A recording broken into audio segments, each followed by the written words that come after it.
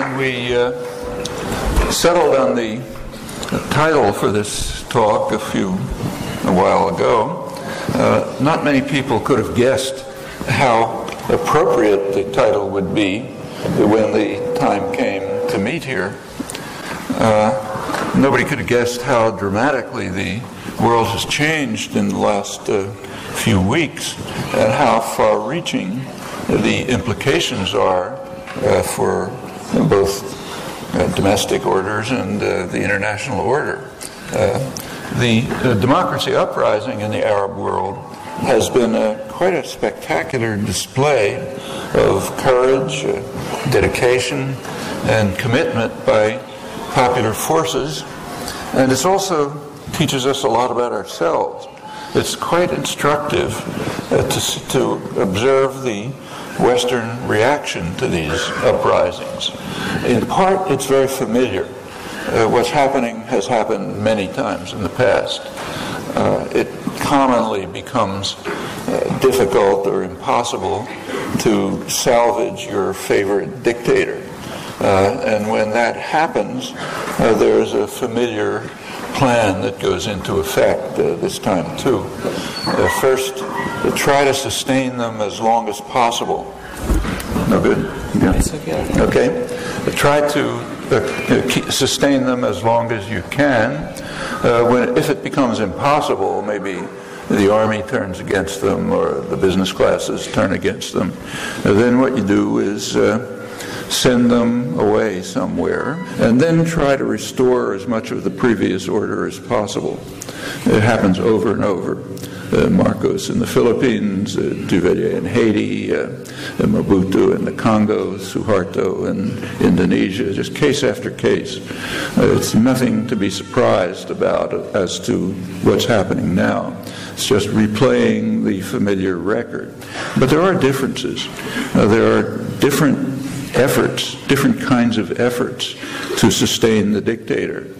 And there are actually two factors that predict quite well how hard the Western powers will work to sustain the dictator. One factor is how much oil they have. The other factor is how obedient they've been. In the case of countries that have a tremendous amount of oil and have been very obedient, then the effort to sustain the dictator is very powerful. In fact, we've just seen it in the past few days. Saudi Arabia is the most obedient and has the most oil, so that's where the most effort goes. There was a planned day of rage, an uprising in Saudi Arabia, but the security presence was so overwhelming that people didn't even try. They were too afraid even to appear. Same happened in Kuwait, another rich oil state with a very obedient leadership. And the same is happening in Bahrain. What about Libya? Libya has plenty of oil, but it doesn't meet the condition of obedience. Gaddafi has been pretty independent in many ways since he took power. He's a brutal dictator, all kind of atrocities for years, but he has oil and he's a little independent, and that leads to conflicting policies. So the Western powers have strongly supported him. In fact, the extent of that support has just been illustrated in the last few days. Fortunately, the press has suppressed it all, but in the last couple of days, there's a trial that has been going on in The Hague, a trial of Charles Taylor from Liberia, who he's being tried for massive atrocities in Sierra Leone. And the prosecutors wanted to indict Gaddafi because Gaddafi had been the main funder and trainer of the forces that carried out the atrocities. According to the prosecutors, he's responsible for over 1 million dead. But Britain, the United States, the Netherlands intervened to prevent the prosecutors from prosecuting Gaddafi. The way they put it is the international community meaning the U.S. and anyone who happens to agree with it, that they intervened to protect their friend Gaddafi from the trial. The timing is not so good. It's not nice for that information to come out right when we're supposed to be hating Gaddafi, so therefore it hasn't been reported. But you can find it out. It's just the last few days. And it's one of many examples where this killer and torturer has been strongly supported by the West because he has oil. But also, he's not too obedient, so he's often attacked, sometimes directly attacked. For example, in 1986, the U.S., as you know, I'm sure, bombed Tripoli and Benghazi and other Libyan cities. That was a very remarkable bombing campaign. It also tells us a lot about the media. It was the first and only bombing in history that was planned for primetime television. And I mean it precisely. In the United States at that time, all television channels had their major news programs at 7 p.m. in the evening. And the bombing was carefully timed so that it would be at exactly 7 p.m. Now, that was a pretty tricky operation because the planes had to fly from London to Libya, and France didn't allow them to cross its territory, so they had to go out into the Atlantic Ocean and come by and start the bombing exactly at 7 p.m., which is a difficult logistic operation, but they were able to carry it out. By accident, all the television stations happened to have bureaus in Libya at that time, and we're supposed to believe that that was by accident too. In fact, I had a friend who was a television correspondent for one of the major networks. He called me up at 6:30, half an hour before, and told me to watch television. He couldn't say what was going to happen, but he said, watch the 7 o'clock news. And sure enough, at exactly 7 o'clock, the bombing took place, exciting pictures on television, you know, everything blowing up and so on. And after about 15 minutes of this, it shifted to Washington, where they were standing there, and the government was able to present its version of what happened. Well, that was an unusual bombing. It didn't have any credible pretext, but Libya is an easy kind of punching bag, you know, no support, so you can do anything you like. And that's one of a number of cases. So it's been a kind of a mixed story with Gaddafi. And right now, that's the one country where the West is calling for supporting the rebellion, none of the others. The others, we have to try to protect the dictator and the regime, but if you have to have some words favoring the uprising, have the words, but try not to do anything about it. The uprising, especially in Egypt, happened to coincide fortuitously with a very important popular uprising in the industrial heartland of the United States, in Madison, Wisconsin, Ohio, other states, where there's very significant popular uprising, tens of thousands of people in the streets, occupying the state capitol, going on for weeks, working people, defending working people and democracy. A very important event took place right in the middle of this on February 20th. An Egyptian labor leader, Kamal Abbas, sent a message from Tahrir Square in Cairo to Wisconsin workers, in which he said, "We stand with you as you stood with us." A statement of solidarity from Cairo workers to Wisconsin workers. Well, there have been years of struggle of Egyptian workers for basic rights. This uprising is not coming out of nowhere. Abbas's message of solidarity evoked the traditional aspiration of labor movements back into the 19th century, namely solidarity among working people of the world, in fact, populations of the world generally. Well, labor movements have had many flaws, but they have regularly been in the forefront of popular struggles for basic rights and also for democratic rights. In Tahrir Square in Egypt, in the streets of Madison and many other places, the popular struggles that are now underway reach quite directly to the long-term prospects for authentic democracy. I mean by that a democracy in which people have some role in determining government policies. In Tunisia and Egypt, where there's been a kind of a limited toleration of the uprisings by the West, there have been impressive victories, but limited victories. The Carnegie Endowment, one of the main research institutes in the United States, a few days ago it reported that while names have changed, the regimes remain. As they put it, a change in ruling elites and the change in system of governance is still a distant goal.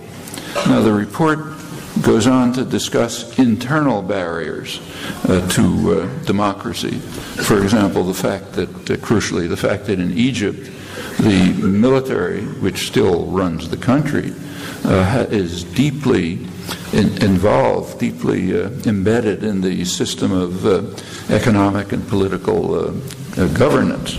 They own large parts of the economy, and surely the high command, the generals, are not going to give up their privileges and power easily. So they do discuss internal barriers to democracy. However, they don't discuss the external barriers, and these are quite significant. For the United States and its allies in the West, we can be confident that they're going to do anything they can to prevent authentic democracy in the Arab world. And there's a very simple reason for that, which would be obvious if the basic facts were reported. But you can find them, they're public. I'm referring to studies of Arab public opinion. What they reveal is that in the Arab world, by overwhelming majorities, Arabs regard the United States and Israel as the leading threats that they face. In Egypt, the most important country, 90% of Egyptians regard the United States as the major threat. The rest of the region slightly lower, but pretty similar. Some of them, there are people who regard Iraq as a threat. Iran, the official enemy, as a threat. 10%. In the Arab world, 10% of the population considers Iran to be a threat. In fact, opposition to U.S. policy is so strong that a large majority think the region would be more secure if Iran had nuclear weapons. In Egypt, that's 80%. Other figures are pretty similar, but the conclusion is that if there was something approaching real democracy in the Arab world, meaning the public opinion could influence policy, the United States not only wouldn't control the region, but it wouldn't be there at all. It would be eliminated, would be expelled along with its allies. And that would undermine fundamental principles of global dominance that go far back. Support for democracy, that's the province of ideologists and propagandists, but it's not part of the real world. In fact, it's quite well established and even conceded reluctantly by the best scholarship that the United States supports democracy only insofar as it corresponds to strategic and economic objectives. And in fact, the contempt for democracy, not just by the leadership, but by the general intellectual community, a general elite contempt. That was revealed very dramatically in the reaction to the WikiLeaks exposures. The ones that received the most attention, big headlines, euphoric commentary, were the cables that reported that the Arabs support the United States stand on Iran, support the United States stand on Iran. The reference was to the Arab dictators. They allegedly support U.S. policy, so that's wonderful. What about the attitudes of the public? If you check, you find that they were not mentioned. Public doesn't matter. And there's a principle behind this. It was formulated quite clearly by a well-known Middle East specialist, Marwan Muasher, is formerly a high official of the Jordanian dictatorship. The principle is there's nothing wrong, everything is under control, meaning as long as the population is passive, apathetic, and obedient, you can disregard them. If the dictators support us, there's no other question that has to be asked.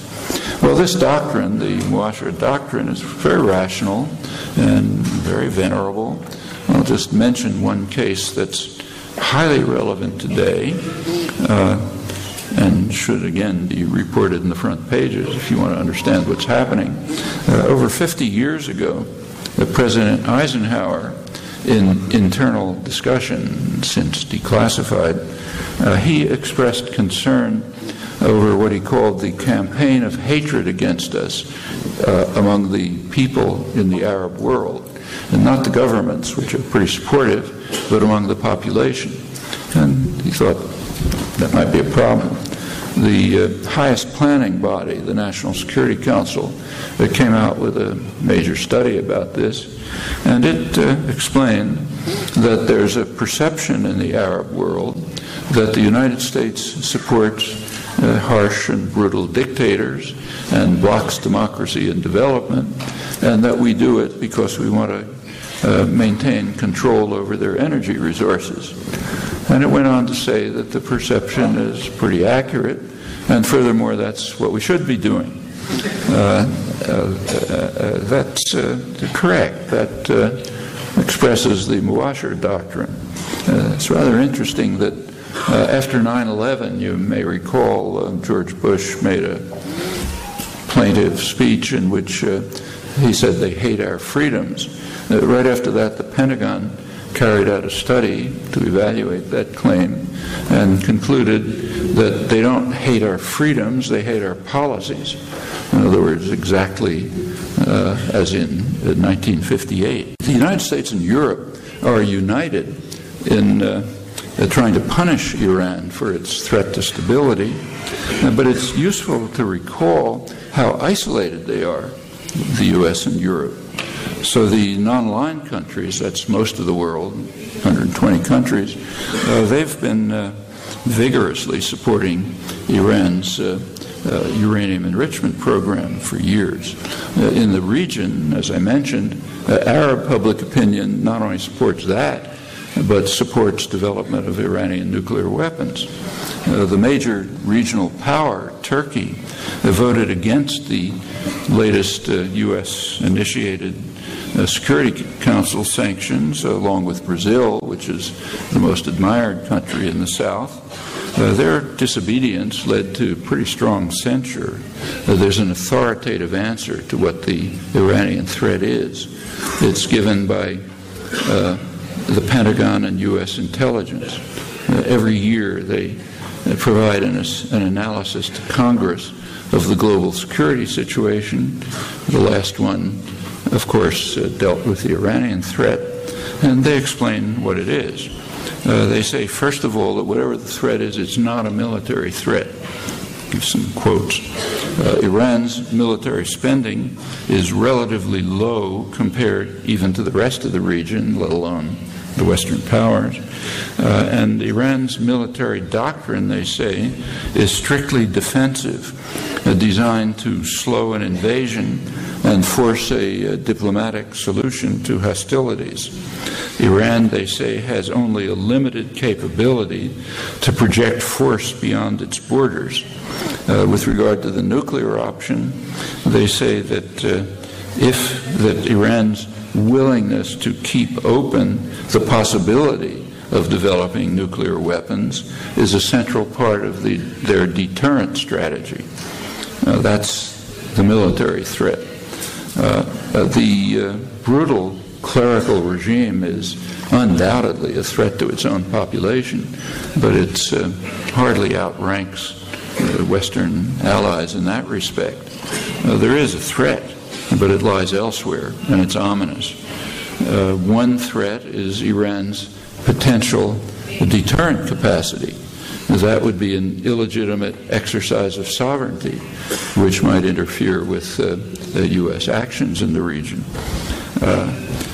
Incidentally, it's glaringly obvious why Iran would seek a deterrent capacity. Just look at the disposition of forces in the region and the constant threats to attack Iran by the global superpower in violation of the UN Charter, if anyone cares about that. In fact, when Iran tries to expand its influence in its neighbors, say Iraq and Afghanistan, that's called destabilizing.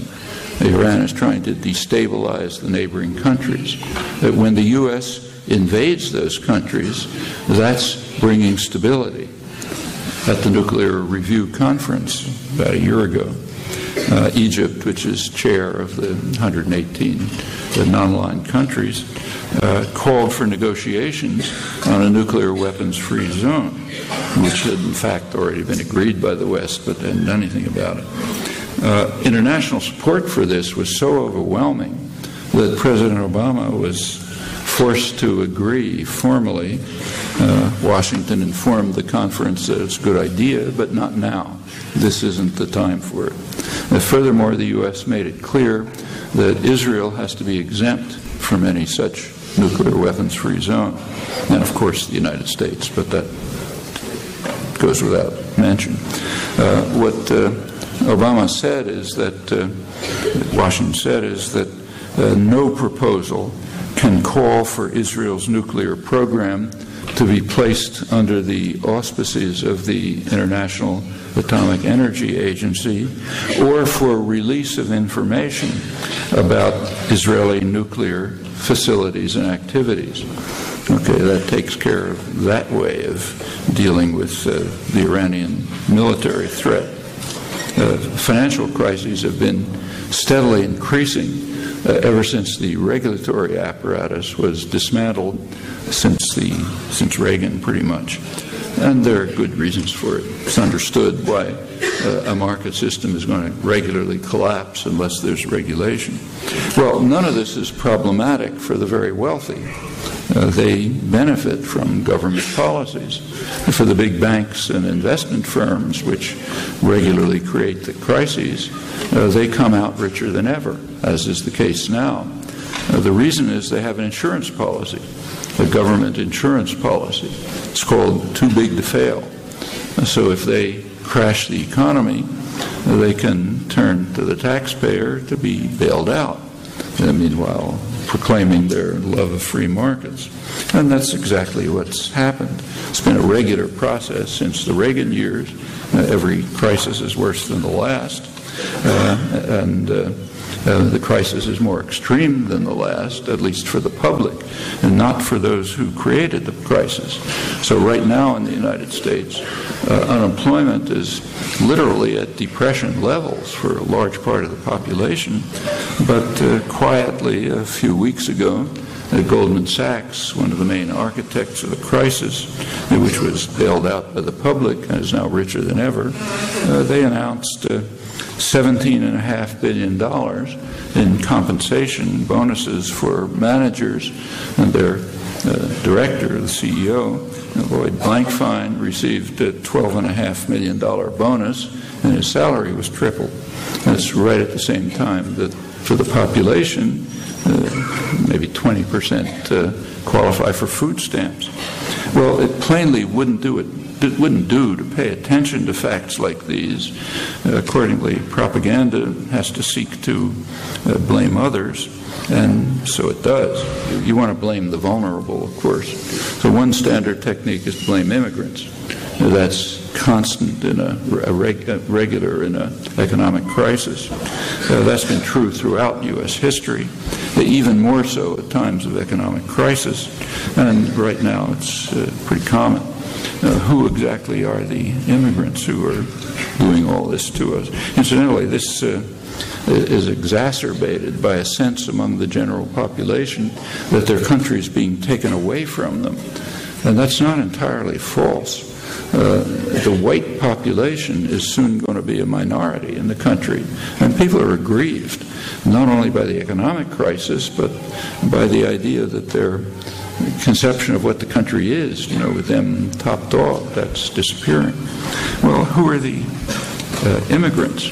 So where I happen to live, eastern Massachusetts, many of the immigrants are Mayans. They're fleeing from genocidal operations in the Guatemalan highlands carried out under Reagan. The consequences are still there.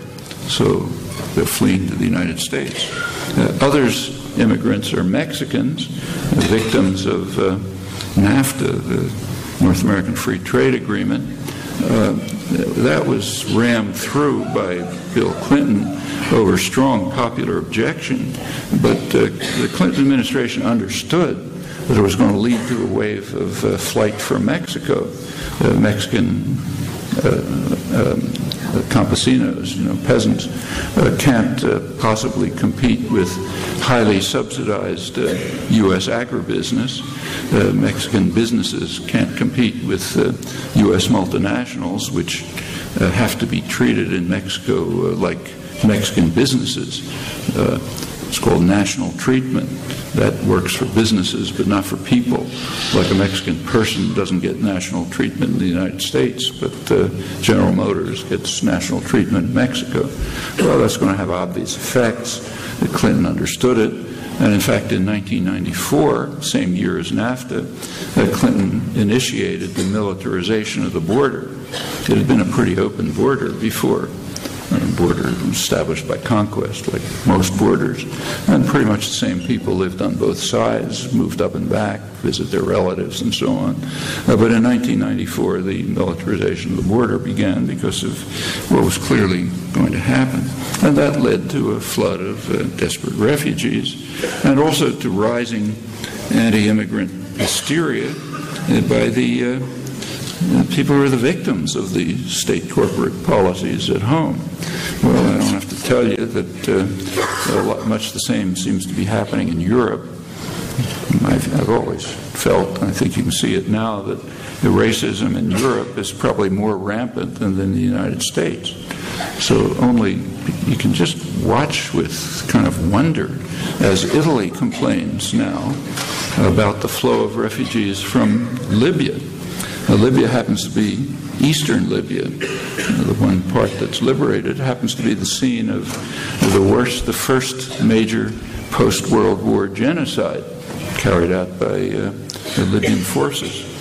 And similarly, you have to wonder when France, which today is the main protector of the brutal dictatorships in its former colonies, manages to overlook its hideous atrocities in Africa, while Sarkozy warns grimly of what he calls the flood of immigrants, and Marine Le Pen objects that he's doing nothing to prevent it.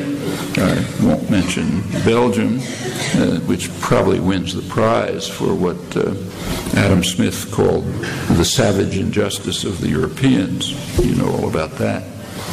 The rise of ultra-right nationalist parties in much of Europe would be a frightening phenomenon, even if we were not to recall what happened in the continent not very long ago. So just imagine, say, if Jews were being expelled from France to misery and oppression. And after imagining that, witness what is happening, and rather what is not happening, when Roma, who were also victims of the Holocaust, are expelled from France to misery and oppression, Europe's most brutalized population. In Hungary, the actual neo-fascist party gained 17% of the vote in national elections, largest party, which is perhaps not surprising when 3/4 of Hungarians think that they're worse off today than they were under communist rule. You might be relieved that in Austria, the far-right Jörg Haider party won only 10% of the vote in the last election. You'd be relieved about that until you notice that they were outflanked from the right by an even more rabid ultranationalist party, which got 27% of the vote. You might recall, it's kind of chilling to recall, that in 1928, the Nazis won less than 3% of the vote. Things changed fast. In England, the British National Party, English Defence League, on the ultra-racist right are major forces. In Germany, a book by Thilo Sarrazin lamenting that immigrants are destroying Germany was a runaway bestseller. The Chancellor, Angela Merkel, she condemned the book, but she added that multiculturalism had utterly failed. That is, the Turks who were brought in to do the dirty work in Germany are failing to become true Germans. As she put it, they're not adopting our Judeo-Christian heritage. The Judeo part was put in for obvious reasons. They're not adopting our Christian heritage, and therefore multiculturalism has failed.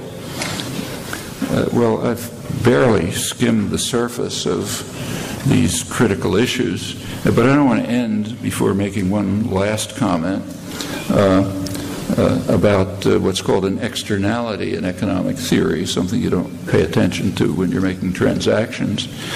In the financial system, there is an externality that's well known. It's called systemic risk. That if you make a transaction, you don't pay attention to the fact that it may crash the system. And when that happens, it's not a big problem because the taxpayer rescues you. There's another externality, which is a little more serious, and that's destruction of the environment. It's almost an imperative that in semi-market societies that the environment must be destroyed. That's close to an institutional imperative.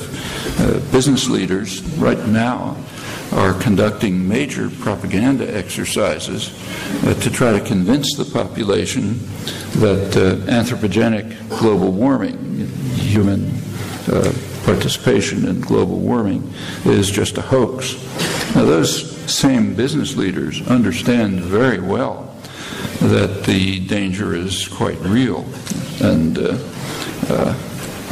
it might destroy what they own and their grandchildren's lives. But they can't, that's an externality. They can't pay attention to it in their institutional role as business leaders. They have to maximize the profit and market share. If they don't, they're out and somebody else is in which does it. It's an institution, it's a property of the institution, and therefore it happens no matter what the consequences. And that, again, creates a vicious cycle, but this one might be truly lethal. In fact, to see how grave the threat is, just take a look at the new Congress in the United States, mostly business-funded, propelled into power by business funding and also propaganda. Almost all of them are climate deniers.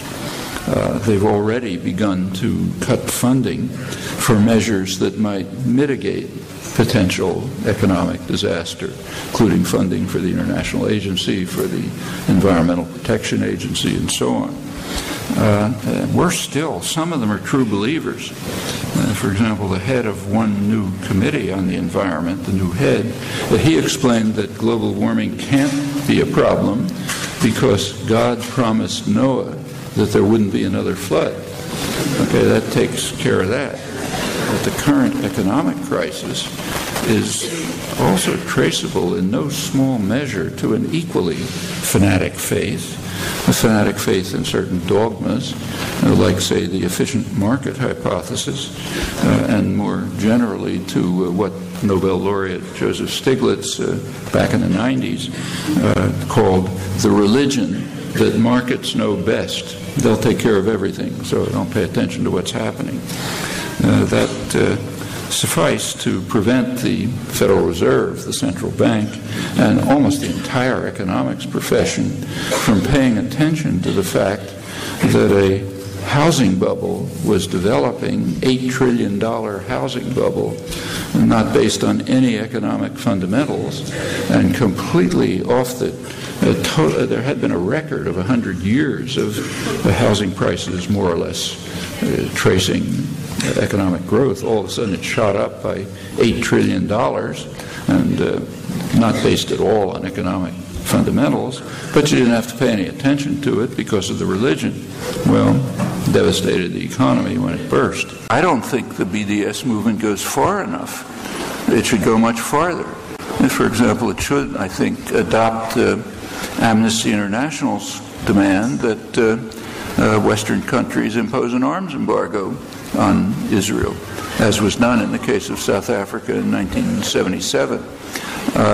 It hasn't done that yet, but the Human Rights Watch just called on Europe to put an end to all to purchase of goods from the settlements or any other actions that might support the occupation. Well, it's a pretty conservative organization. Yeah, I think Europe ought to do that. The United States as well. So there's a lot that can be done. But when you carry out actions like any action, any protest action, you have to, if you're serious about it, you have to ask some questions. One question you have to ask is, what's the effect on the victims? You have to make a distinction between tactics that make you feel good and tactics that actually help the victims.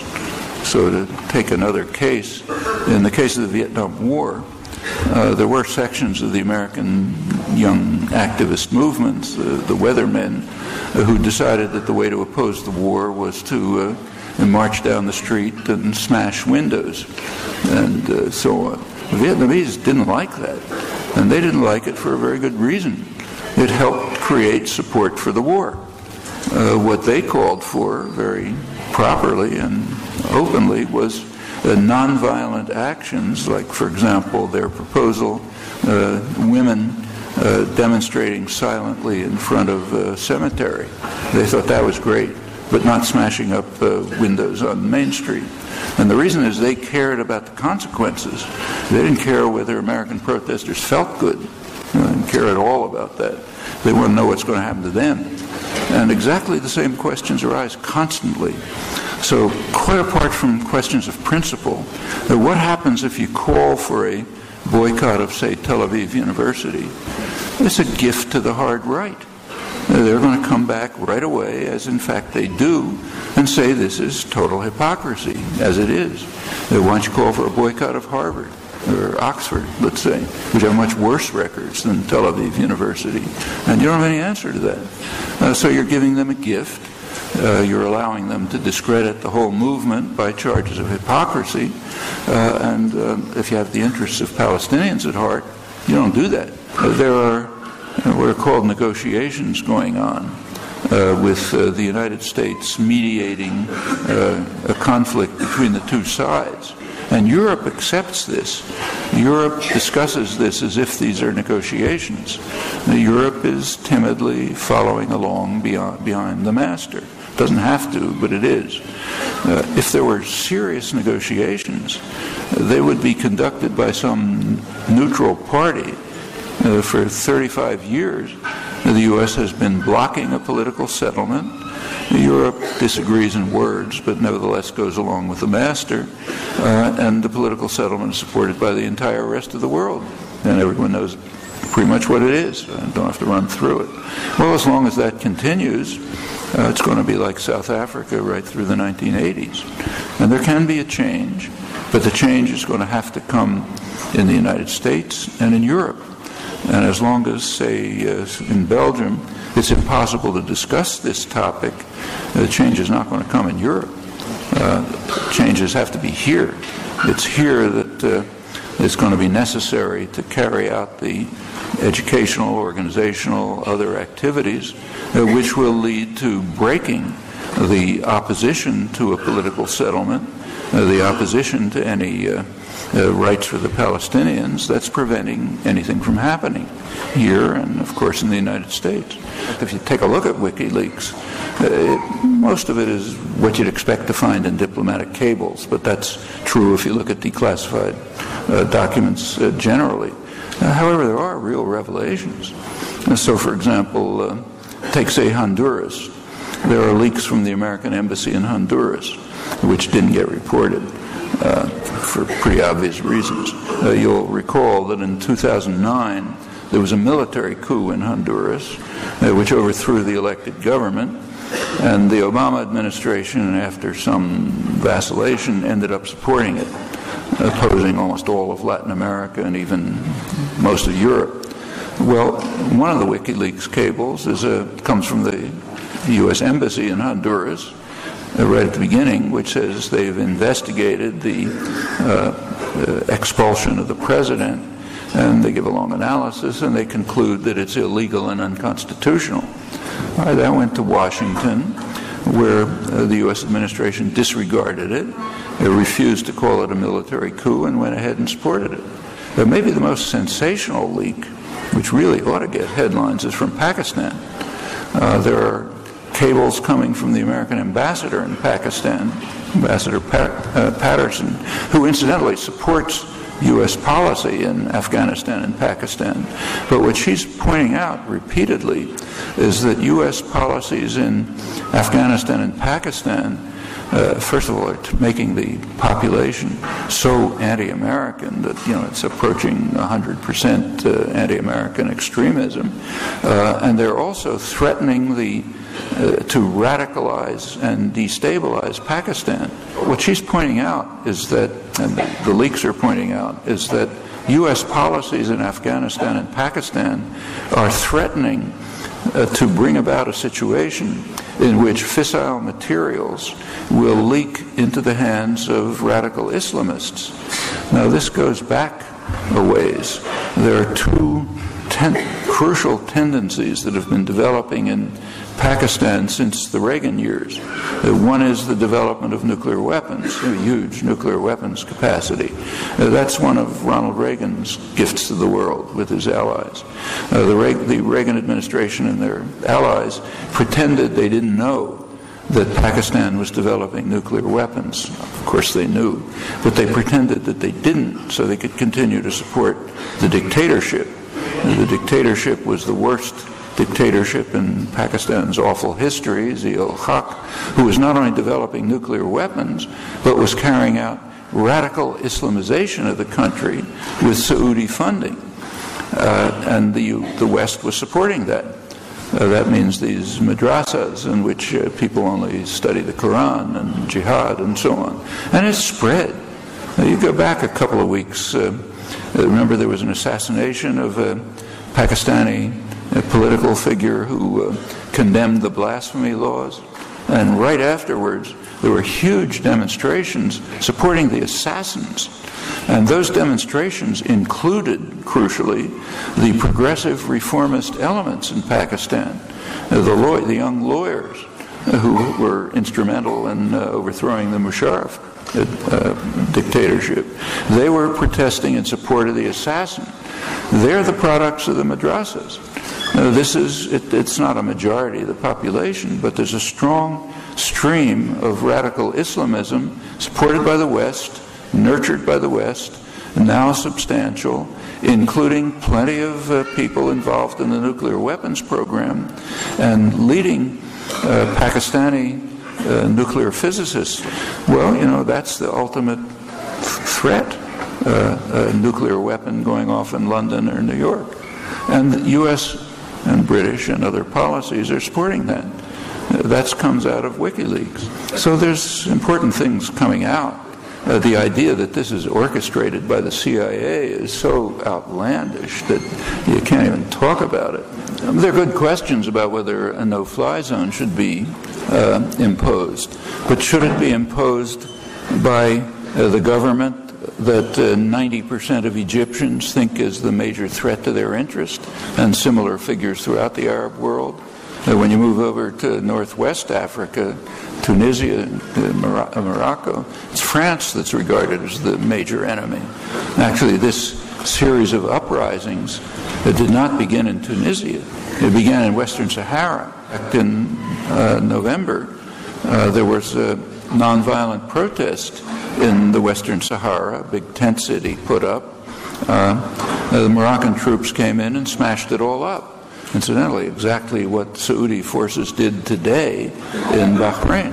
It was a tent city which they moved in and smashed, if you like, symmetry.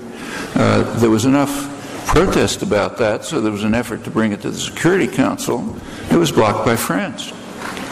France is going to carry out, impose a no-fly zone. And I don't have to go through the record, but there's a pretty heavy burden to meet before Western powers lift their finger. Suppose we agree that there should be a no-fly zone. Well, does the West have to impose it? How about the Arab League? The Arab League claims that they want a no-fly zone. They easily have the military capacity to impose it. The dictators in the Arab world, Arab League, they're collapsing under the weight of high-tech foreign aircraft, tanks, everything else that the West has been lavishing on them to recycle petrodollars. And so they got all of this. Or take, say, Turkey, which is the most respected country in the region by far. You look at the polls. It's a NATO power, major military force. Are they talking about military intervention? They can certainly carry it out. I should say that the Arab press has been condemning the Arab dictatorships for not doing anything. So maybe there ought to be intervention. But should it come from the most hated countries in the region with a long history of destruction, violence, and repression? Or should it be internal? Well, those are considerations that should be raised. Maybe one decides after raising all of these considerations that nevertheless the West should intervene to support the rebellion. Remember that the intervention is not motivated by humanitarian concerns, but because they could be ended by just ending the rebellion, which nobody's calling for. The issue is, as the question put it, should we support the rebellion? Well, okay, suppose you decide you should, despite all of these considerations. Okay, then maybe it would make sense. But unless all of these considerations are brought into account and one thinks them through, the questions just don't even arise. In fact, take, say, Sarkozy, who's been in the front of calling for some military action. Why is he wasting his time at the Security Council, where nothing's going to happen? We know that in advance. Why isn't he pressuring the Arab states to do something this minute? Why isn't he pressuring Turkey to carry out a no-fly zone? The Security Council won't block it. Well, I presume he's not doing that because he doesn't want any action. He wants to talk. The best move for Greece might be just to default. Say, okay, we're not going to pay the debt. What would happen then? Well, actually, that's been done before. There's a model. It happened with Argentina. Argentina in the year 2000, it had been the poster child for the IMF, best doing just marvelously. And it crashed. It collapsed. The standard procedures were applied. IMF, World Bank, imposed structural adjustment, meaning transfer the costs to the poor and the working people, and then taxpayer pays it off. They refused. They defaulted. They didn't pay the debt. They were too big to fail also. Foreign investors couldn't do anything about it. They defaulted, they broke all the rules, they rejected IMF advice, advice means order, and they had a huge period of economic growth, the biggest economic growth in the hemisphere through the last 10 years. Well, I don't say that would happen with Greece, but it's a path that could be considered. In fact, Europe altogether is following economic policies which are really self-destructive. In fact, there's a name for them in at least U.S. economic theory. It's called Hooverism. Europe is following the policies that Herbert Hoover followed in 1929, namely, in the midst of a depression, impose austerity, which of course is, we know what had happened. It made a huge depression worse. The problem of the economy is insufficient demand. Now, the corporations have money coming out of their ears. The banks are richer than ever. They don't invest. They don't want to lend. There's very limited demand. It's not coming from consumers. It's not coming from corporations. There's only one source. It's got to come from the government. There has to be a stimulation of the economy which will create demand and use unused capacity which is going to waste and grow the economies out of a deficit. I mean, each country has its own problems. They're all different. But there's a general line of advice. There has been a big change in in recent years in global power. It's not really a change among states. It's a class change.